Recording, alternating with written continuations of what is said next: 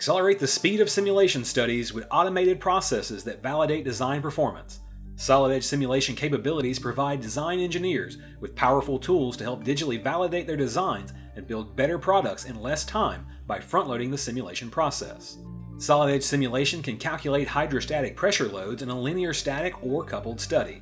This can be used to determine the maximum and minimum pressure that is exerted by a fluid from a given point due to gravity. Running such a study on this tank for a dosing assembly line, we simply need to select the faces the load will be applied to, define a height for the fluid in the tank, and define the material density. In this case, we'll also apply a fixed boundary condition to the bottom of the tank, then mesh and solve the simulation.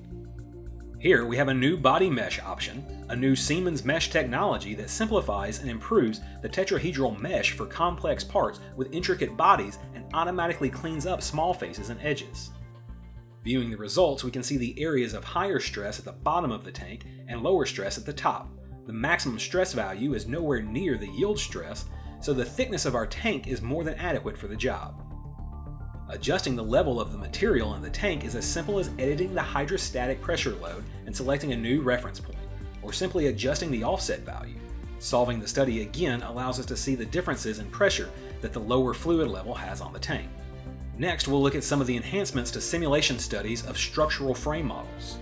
As we define this study, we can see that automatic link creation now considers all cases where rigid links need to be created and only creates those needed for the study. We can adjust the connector option to specify a maximum rigid link length to automatically create links, or, as we'll do here, we can use the automatic link command, which enables the model to be set up far more quickly.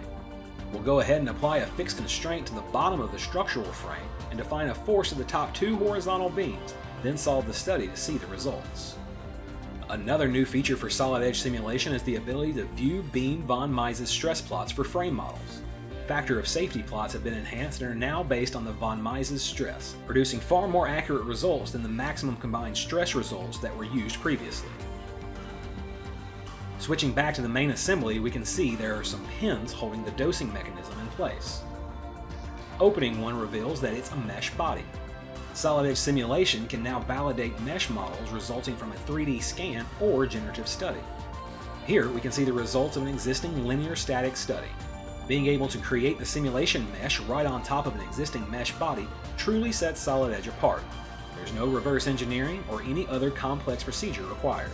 Simulation-driven design helps designers get immediate feedback on design performance by embedding simulation into the CAD environment and designers' processes.